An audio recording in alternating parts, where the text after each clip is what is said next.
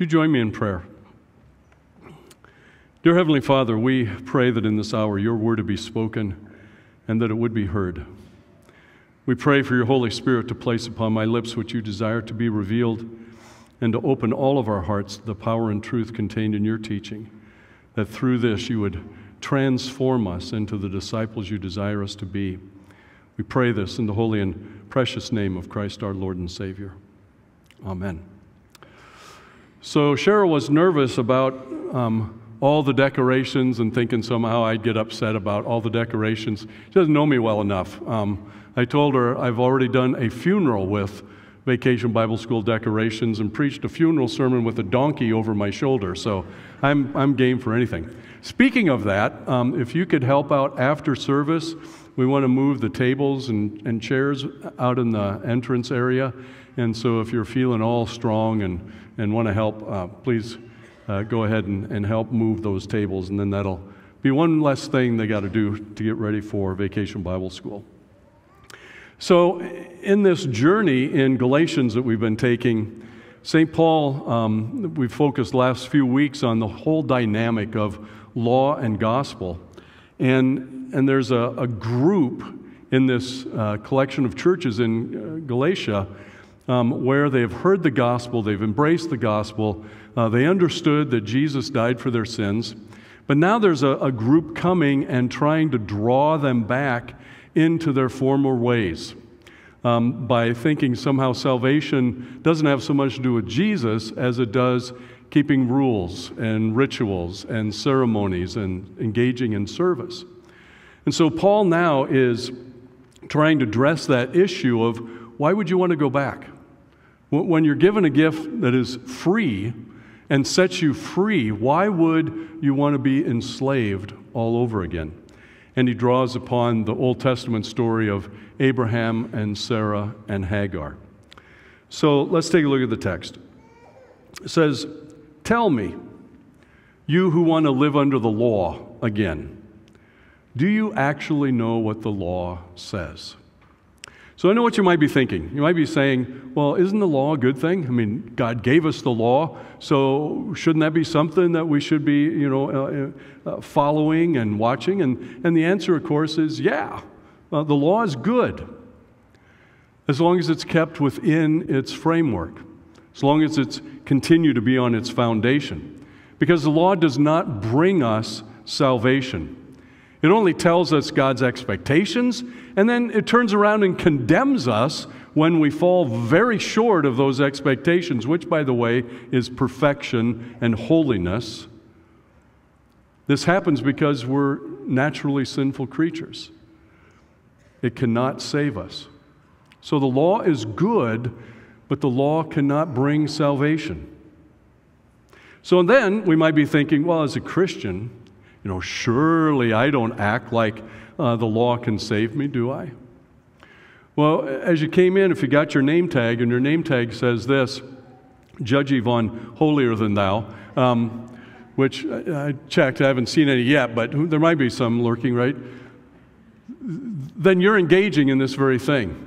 I mean, there are Christians who, they might not publicly say it, but they operate with this mentality of being holier than thou. Their measure of how they're doing spiritually is not by comparing themselves with the perfection that God seeks, not comparing them to God. They compare themselves to other people, usually choosing people that they think are less than them, and then puff up their chest by saying, well, I'm pretty good because I'm not compared to them.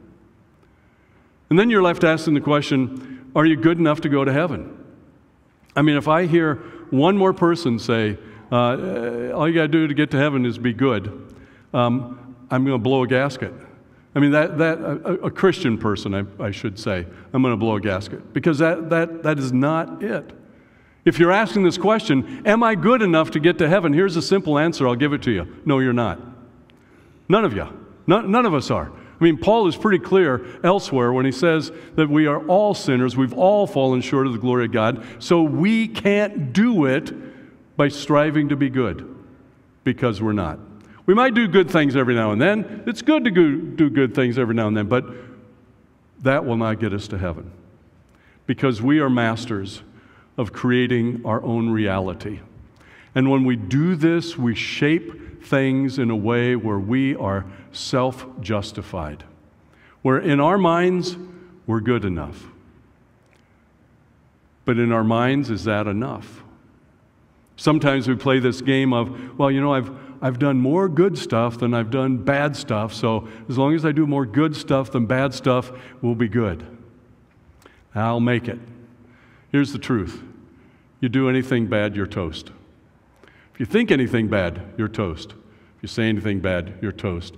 Even your heart is already corrupt, so you're already toast before you think, do, or act.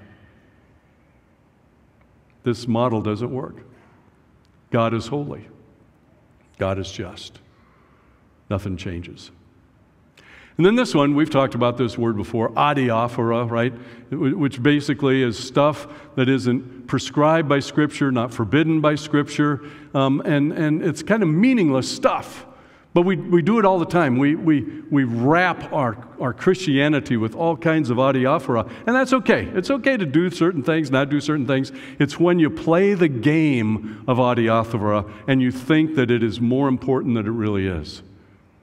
That if we don't sing a certain song on Sunday mornings, we're damned to hell, right? And if we do sing it, then we're golden, we're good. I mean, we would never, again, publicly say that, but that's what our minds think. And we play this crazy game of adiaphora, and it's incredibly dangerous. So Paul says, all of you that want to go back to the law, do you really know what you want? Do you really know what the law is demanding of you? Are you really ready to play that game? Because you're going to lose if you do. Martin Luther said, every week I preach justification by faith to my people because every week they forget it. Why? Because the world beats it out of us all week long, teaching us a different worldview, literally teaching us a works righteousness that then we apply to our spiritual journey. And so we got to hear again and again and again that we're sinners in need of a Savior, and we got one. And we are justified by faith in Him.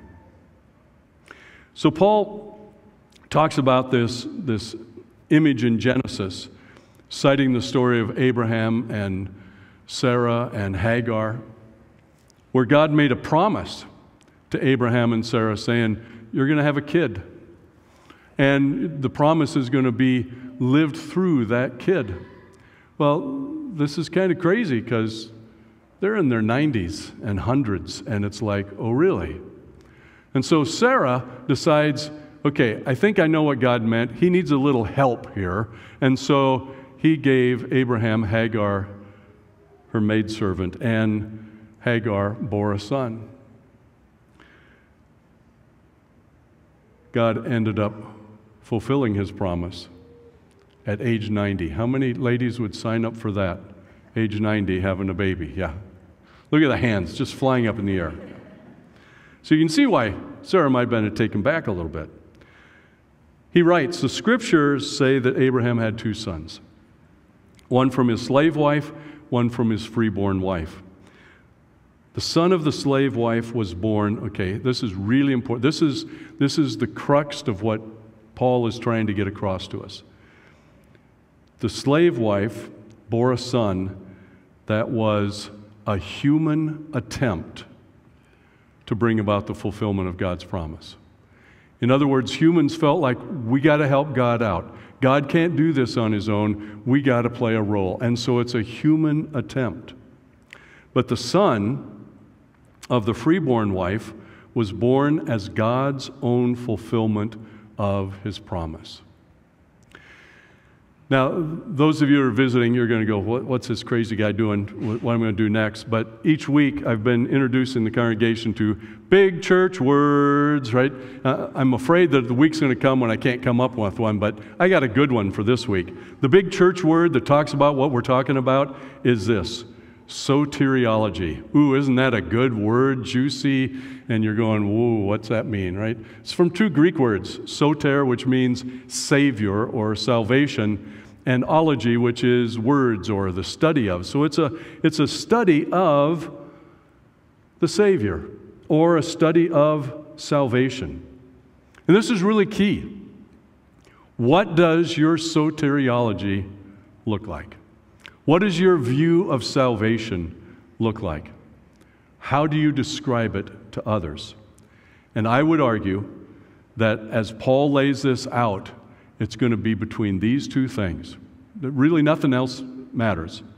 A human attempt to bring about God's promises versus God's own fulfillment of His promises. So some think that there is no heaven, no afterlife at all. So there's no concern about anything. Some believe we simply need to, be saved from erroneous beliefs of how the world operates. That's salvation. Some require following some sort of path of enlightenment with special duties that are assigned that you got to keep and do. Some believe that good people are sent to paradise while other people are sent to hell for a period of time and then they're reincarnated. Some believe the afterlife is unknowable, so all effort should be made to make this life the best that it can be. Eat, drink, and be merry, for tomorrow you die. Some believe salvation comes only to those who obey sufficiently and that their good deeds outweigh the bad, kind of like that balance slide. Some believe that you earn salvation through repentance, off to a good start, but then good deeds and a life of devotion come to play. Some are encouraged to believe anything they like about the afterlife and how to get there. In other words, you just kind of make up whatever you want. Some don't believe in sin, and so they don't think there's anything they need saving from anyway. So my question to you is this: which of those was Christianity? Anybody? None. None. None of them were Christianity. Some of them weren't even remotely close to Christianity. Some of them are a denial of sin. Some are a denial of the afterlife. Some are a denial that God has any interest in us whatsoever. All the rest fall into a camp of stuff that we do, human attempts to bring about the promise. That compilation was either other world religions or secular beliefs. Christianity stands unique in all world religions because it's not about us doing stuff to be saved.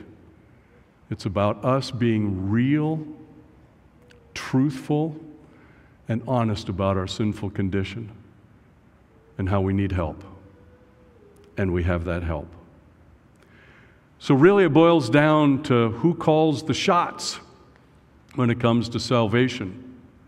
You or God?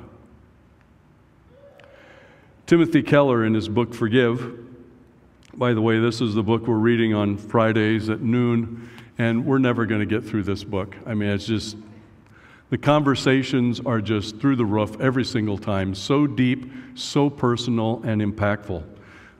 So this is a great book. He writes this. He says, here's another question to a different kind of person.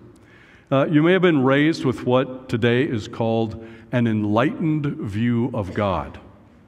Well, you unpack that, and what you have is that you either don't believe in God at all, or you have a God who can't say no or confront you. So it's just a namby-pamby God out there. You don't believe in parts of the Bible that you find outdated. So you just kind of pick and choose, right, whatever you want to believe. And God is reduced to just a supportive spirit of love and life. At best, an assistant on your road to the goals that you already have chosen. In other words, you live life as you see fit. Belief God doesn't care, or a belief that God isn't there. or a belief that an all-loving God, that's how they will treat you. Well, all that sounds real good, but the ramifications, if you pack it back, you peel it back, they're disastrous. He goes on and he says, you know how damaging it is for children to have either a remote or an absent parent? Parents that aren't involved, who never cross their children's wills or discipline them. In short run, the kids love it. They can do whatever they want. Nobody reining them in. They get by with everything. Sounds great, doesn't it? Yeah, you guys know, huh? Eventually, they feel like orphans. And essentially, they are absent parents. The irony is that parents who never set down rules or discipline their children spoil them and are failing to love them. So the law is given out of love, not to be mean, but to drive us toward salvation. Children who are cursed with parents like that, they experience emotional vertigo the rest of their lives, where they don't know where the limits are, where the boundaries are, and they're going to get run over by life. So many people operate in this mindset, and they want a God, small g, created in their image after their likeness. Keller goes on, he says, when it comes to God, many people are like this. They are spiritual, but not religious. In other words, don't come to worship because worship's not a big thing. I got a connection to God, and we're working on this, and God's cool with me kind of living my life however I want. They want a God who does not condemn anything. They want a God who inspires them, but doesn't lay down rules that they have to obey. So they look to other things: career, success, romance, sex, for affirmation, for confirmation. They seek those things, wanting to be rated okay in them. But that ultimately never satisfies. They are this is so good, they are moral relativists if somebody tells them how to live. But they're moral absolutists when they're telling someone else how they ought to behave. And they know the incoherence of it, the insanity of it, but they don't know what to do about it. This has been my experience with people like that, this is what they do. They just shout at you. They know they're nuts. They know what they're saying is crazy, so they just yell louder, as if somehow that's going to sway you to their position and you're going to get in line with their moral absolute. I mean, it's nuts, guys. They embrace the law only when it suits them. They make up the law so their actions fit in. Imagine that. You behave however you want, and then you just create a law that affirms that behavior. If God is the final judge, whose law do you think He's going to use? I mean, that's pretty obvious, for me at least. So what chance do we have if we're playing by a different set of rules? You ever played a game with that, and it's different rules than what you're used to? And you continue to play, it just careens into the ditch. Or, what chance do we have if we think we are perfect with God's sets of rules? What does God have to offer when we are soteriologically nuts? There, that's something you can bounce off your friends this afternoon. We're all soteriologically nuts. They'll think you're nuts. Keller goes on. But if you truly understand,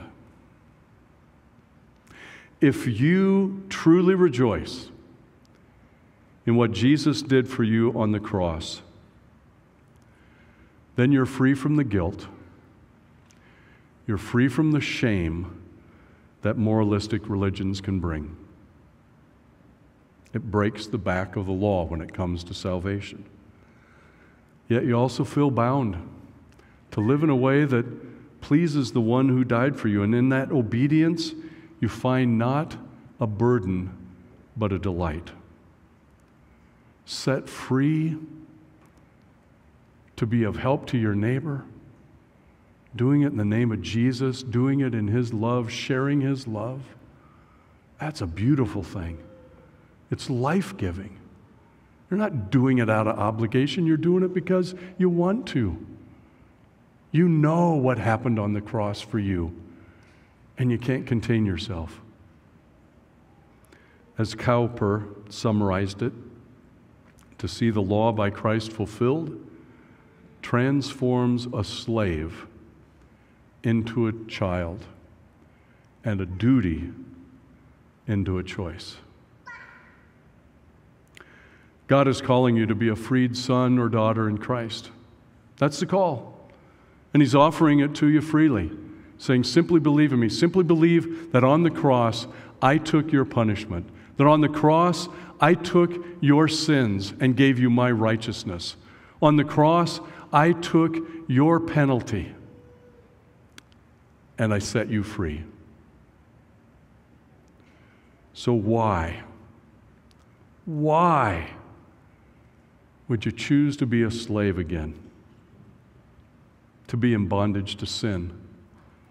Choosing to be in bondage to sin? Choosing to be in bondage to death when Christ has set you free? We need to get it through our heads that our God died for us to save us from ourselves.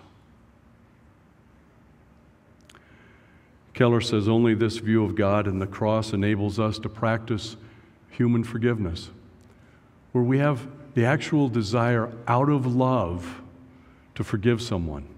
And forgiveness is not letting anything go. Forgiveness is wrapped up in justice. In other words, forgiveness calls a thing. It names a sin. It identifies a sin. It doesn't let it go. It holds it accountable. But forgiveness brings in grace and mercy. Forgiveness is both justice and mercy woven into one, giving equal weight to that justice and mercy. Because without this doctrine of vertical divine dimension, it atrophies. It just goes crazy. And human forgiveness becomes either a mere hunt for emotional freedom where, oh, I don't have to carry that burden anymore, or naming it justice when it is really more revenge. The doctrine of the cross is wonderful. It is unique. You will hear it no other place than in Christian circles. It's life-changing. You'll never be the same because you're no longer a slave. You're set free. It is liberating. As the writer of Hebrews exclaimed, how shall we escape if we have neglected so great a salvation? So I encourage you to pick up the study guides. Use them for your own devotion. Sit down with a friend over a cup of coffee. If you got a small group, grab some of those, use that, and talk about the sermon farther. We, as pastors, will be gathering on Tuesdays at noon to kind of talk about the sermon and answer any questions that come in. So encourage you to submit questions to us.